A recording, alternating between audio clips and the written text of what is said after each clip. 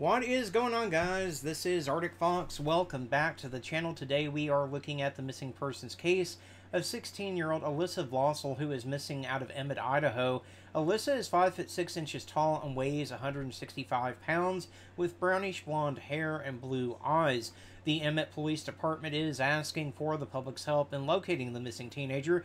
Alyssa was last seen on the 23rd of April 2024 in Emmett, Idaho, and it is believed that Alyssa may be on her way to Arizona and may be in Nevada. She is believed to be with a male subject known as Jason Ohana and his mother. Alyssa has a scar in the middle of her bottom lip and a scar under her left eyebrow. She was last seen wearing a dark-colored t-shirt, blue checkered pajama pants, and possibly wearing a red Nike hoodie. Alyssa does have suicidal tendencies and suffers from depression. She has been without her medication since the 23rd of April. Her family and friends are very concerned for her safety and her well-being.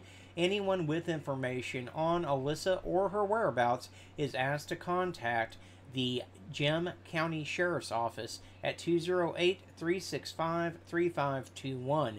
Guys, do me a big favor. Give the video a like. It does help more people to see Alyssa's face, and the more people that see her, the better the chances are that we can find her and we can bring her home safe.